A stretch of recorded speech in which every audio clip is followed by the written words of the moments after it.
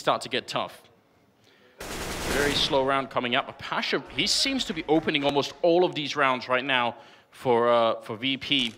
Reloading right in front of Kenny, and that will get him killed. In fact, Kenny coming back for a bit more. Does spot out one person, and that one look at Neo causes a bit of a rotation as Bialy is making it up highway towards the A side, where it looks like the bomb is making its way in. And he hears the sound cue. We heard Apex run into the bomb site, but Apex is going to win the battle. Devil pushed up. He gets one. He gets two. And now Envy, they've salvaged the weapons. It's a 1-on-3 for Taz. And he gets the first kill, but he's got so much more to do. Oh no, and there it is. Fitting that it's Kenny to close out the game and make it 16-8 as EnVy defeat Virtus.pro on 2 maps. What an incredible showing here for the French side. And Virtus.pro, they were quick, they were fast, they tried to get back in. As soon as they slowed it down, that's when it seemed to all come crumbling out.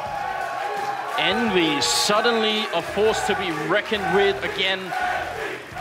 Now